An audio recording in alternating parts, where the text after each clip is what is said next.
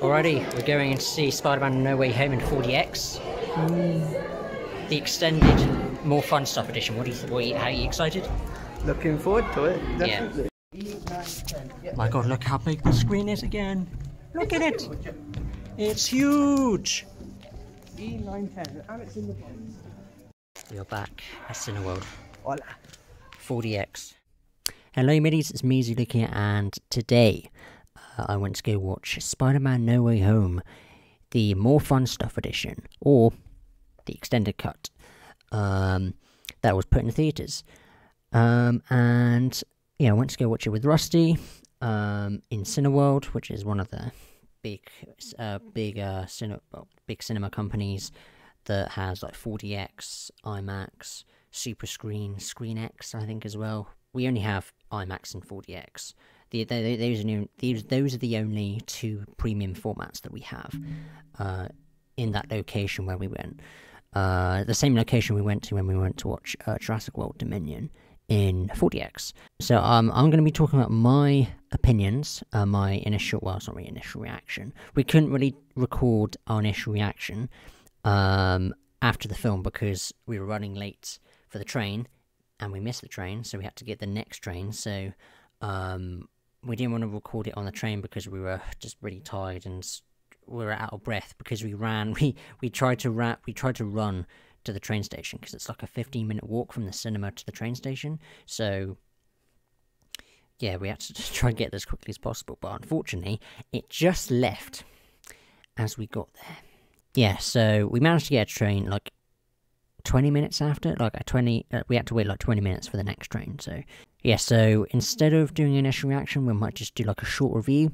I'm gonna first show you Rusty's first, like really quick short review. In this clip he says he's tired because we had a long day, a lot of walking, a lot of running, and a bit of drama as well. So we had a long day, so apologies if either of us are a little bit sluggish in this video. So there's our reason and our excuse. So before you listen to what I have to say about the film, or my experience in 4DX of Spider-Man, I'm going to hand it over to Rusty.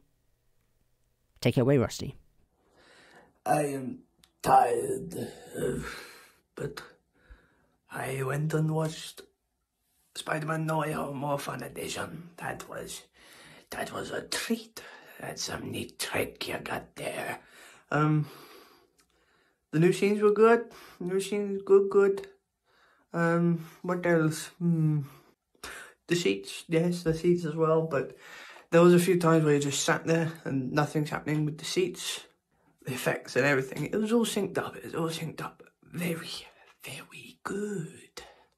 I'd watched this version of the theatrical cut, but I gotta say my experience at Penzance Cinema was way, way better than the one at Cineworld, just because of the audience, and obviously it was the first time, so yeah, good film. Okay, thank you, Rusty. As I've already said, I apologise if he's a little bit sluggish, but I don't blame him. It was a long day, so I'm not going to give him a hard time. So, by the way, new glasses. Should have mentioned that earlier, but here we are now. So, just had to point that out. I don't know why, but you may have noticed already. But so, as Rusty's just mentioned, what he thinks of his experience with Spider-Man No Way Home in 4DX, I'm now going to give you my opinion. It was great. Now, it wasn't as good, and he agrees as well with me, when we were on the train on the way back. We both think the Jurassic World Dominion 4DX experience was better. Mostly because there was a lot more 4DX motion with it, because, for example, like the scenes, like the interrogation scene with Peter, MJ and Ned. Obviously, I know they're obviously in each separate rooms, but I'm saying like those scenes, or that scene, should I say? Obviously, there was not much motion, which makes completely sense because there's not really much movement or anything. So, anyway, so yeah, at the start there were like a few good parts at the start where it was like, oh, actually quite good. Like for example, when Mysterio reveals Peter's identity, like obviously what happened at the end of Far From Home, and obviously that's what comes in with No Way Home. Obviously when Peter obviously swings with MJ to his apartment, and that was a really cool scene where you felt it. And also with the web slings, like with the air comes in, it was just like, oof, it actually kind of made us jump a little bit. But yeah, it was really fun. Obviously the climax with obviously Toby, Andrew, and Tom was the most effective because it had all the different movements, well, all the different stuff that is in 4DX, like with the rain, well, not so much the rain, but it's just all the different effects, like the spray, the movement, there are like flashing lights as well, like with Electro, because obviously it's electric and it's like quite like static lights, not static lights, but flickering lights.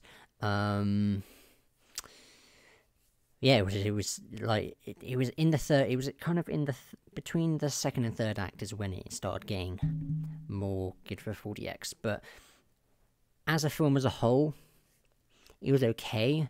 I mean, I wouldn't have mind watching it in 2D after obviously just experiencing it, because it wasn't as good as we were hoping. But as obviously we came out, we kind of were like, yeah, I guess. Because obviously at the start there's not really that much movement. Obviously aside from obviously the swinging at the start, obviously when Peter takes MJ to his apartment. Aside from that, there's not really that much like web swinging, or that much action. I mean, there was like a few vibrations here and there. For example, like the helicopter that was outside Peter's apartment. That was like, you could feel the vibrations, which is cool. But overall, it was fine. It wasn't bad.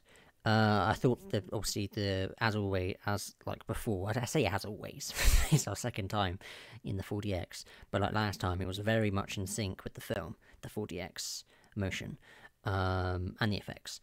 But we honestly think that the Jurassic World Dominion was better in 4DX than this film. Not to say that this was crap, but it just felt. Jurassic World Dominion felt like it was meant for 4DX. Because obviously, like with the stomps, with the dinosaurs, that was just great because you feel every movement. Like if you've experienced 4DX, then you know what I'm talking about. But for people that haven't, it just changes your experience with cinema, honestly. If you live near a cinema that has 4DX, or IMAX, even IMAX, like, go check that out. I haven't experienced IMAX yet, personally, but I want to.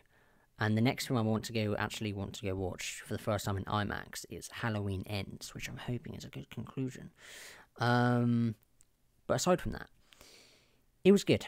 I will say it's good. So, I want to kind of keep this video a bit short.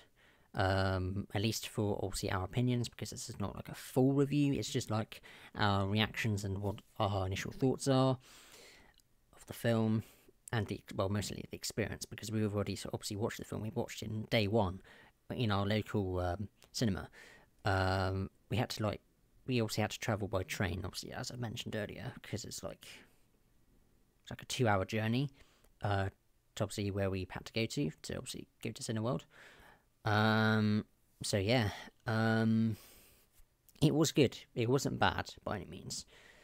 I just wish it obviously could do with more 4DX motion, especially at the beginning. Mostly at the beginning.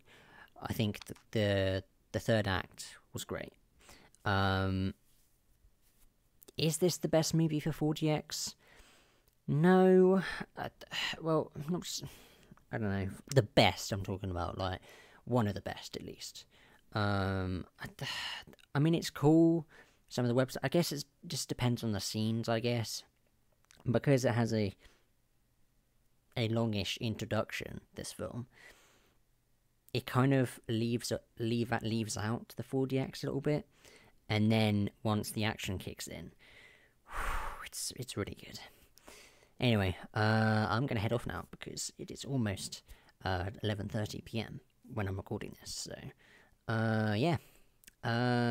Thank you, Rusty, for inviting me to go watch Spider-Man No Way Home in 4DX.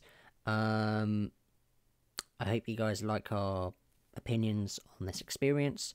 Yeah, so I'm going to see you guys in the next video. I'm not sure what that's going to be, as I always say, because I honestly don't know what it is, because if I say what I want it to be, and then it ends up not being it, then I feel bad. So, I'm not sure yet, but whatever it is, stay tuned for that.